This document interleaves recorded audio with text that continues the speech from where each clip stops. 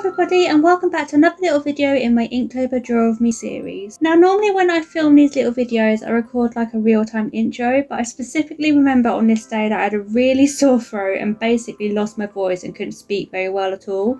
So I thought I'd say hello in this little voiceover instead. So yes, welcome to this little video. You join me here as I begin sketching out some little bat studies in response to the third Inktober prompt word, which was, you guessed it, bat.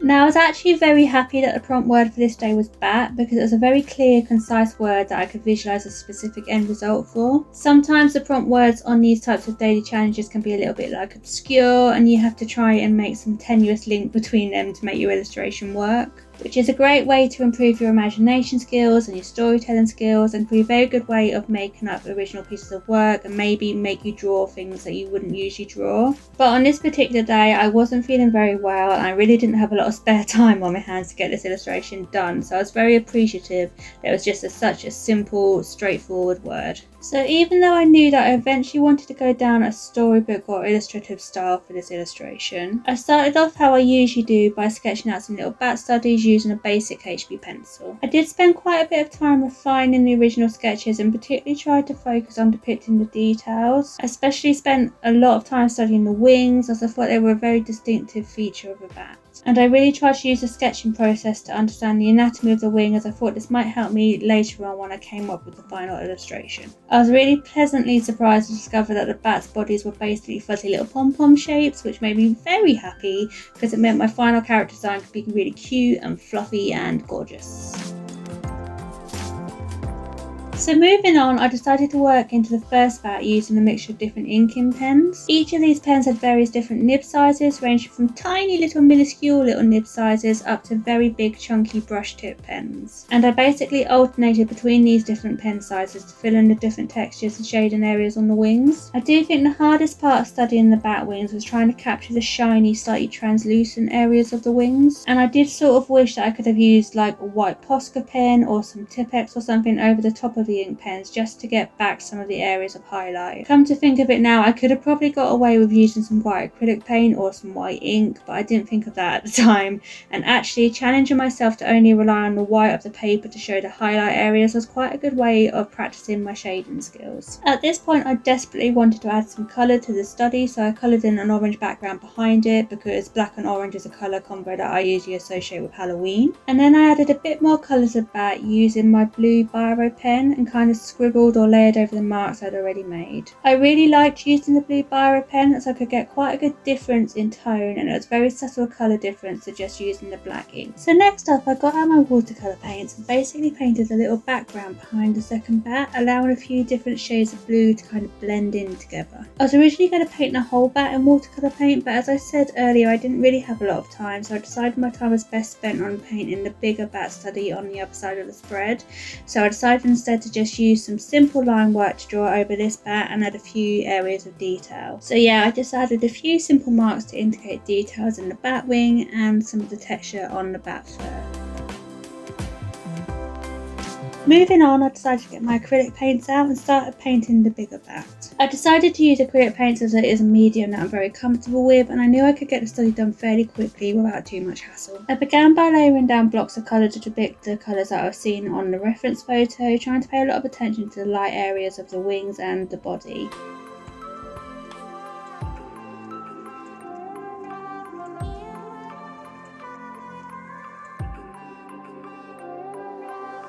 Once I had layered down the basic colours using my acrylic paints, I then alternated between using my Derwent Inktense water soluble pencils and the acrylic paints, trying to focus on adding texture and shading and also pops of interesting colour.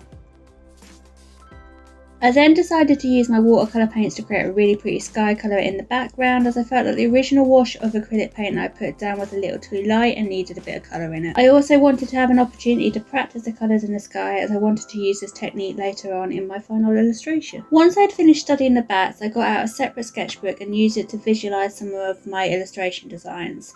I ended up thumbnailing 2 little bat compositions, trying to bring in a few things that I'd learnt while studying the bats. For example, I really wanted to highlight the fact that the bats bodies with fuzzy little pom-pom shapes, so I designed the back characters with really oversized fluffy bodies. I continued using my light blue biro pen when sketching out these thumbnails, as I liked the fact that I could make light wispy lines when I was starting to create the composition designs, and then more definitive assertive lines when I was a bit more sure about the composition. So yeah, I basically came up with 2 composition ideas which had the same sort of story behind them, i.e. they both featured a bat flying through the air carrying a pumpkin, but the layout was slightly different on both, which I was fairly pleased with, as it meant I could then choose between 2 different designs when developing my illustrations. So once I'd chosen which design was my favourite, I then went on to transfer the sketch onto a separate piece of watercolour paper.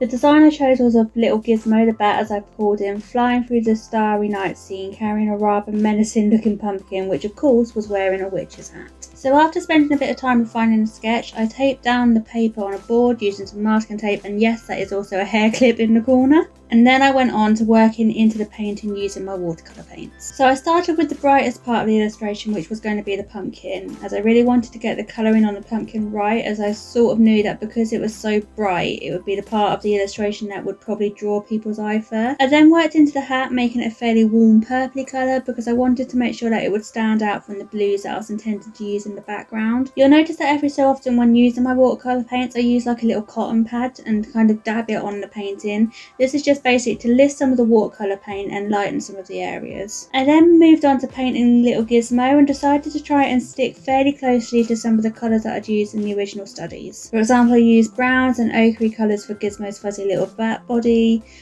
dark browns and reds around his face and his nose, and then a mixture of greys and ochres and blues for his tiny little bat wings. I think I also put a little bit of purple into his bat wings to tie the colour scheme together with the pumpkin hat. I did take a little bit of time to build up the layers and the colours that I wanted, but I felt that by doing it slowly I was able to get a nice variation of colours as well as some nice textures and tones.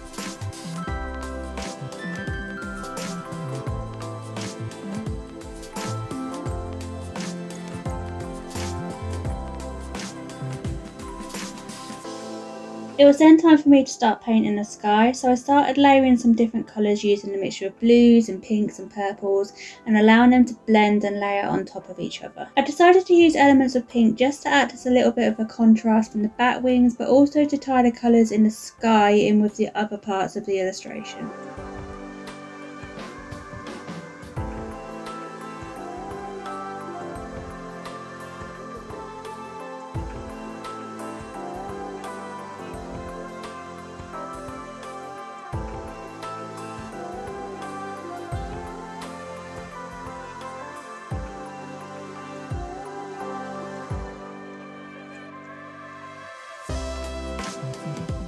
So once I was happy with the base layers of the colour, I then started adding details to the illustration using a mixture of fine line pens and my light blue biro pen. I used the blue biro pen to add detail throughout the whole illustration, as I felt like it would tie the illustration together, and I also like how subtle it looked against the watercolour paints. You'll see that I drew several diagonal lines running parallel to each other over the background sky, which I think gave the piece a little sense of motion, and I was really pleased with that, as I was trying to make it look like Gizmo was flying through the air. Once I'd finished inking my illustration, I used my Inktense water soluble pencils to add a little bit more colour into the illustration, and then finally got out my white acrylic paints to add some highlights, some texture details, and add some spots and speckles for the stars.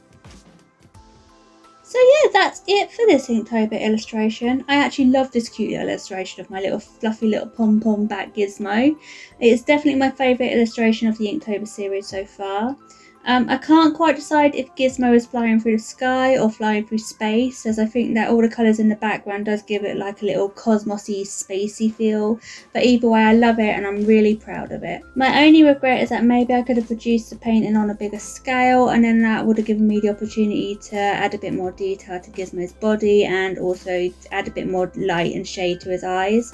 But I think given the time constraints that I had to produce this illustration and the fact I wasn't feeling 100% when I was doing it, I'm actually really proud, and I shall give myself a clap on the back. So yeah, thank you for watching this video and coming along with me on this little illustration journey. I really hope you liked this video. Please remember to like, share and leave a comment below, and I'll see you again soon with another arty crafty video. Bye.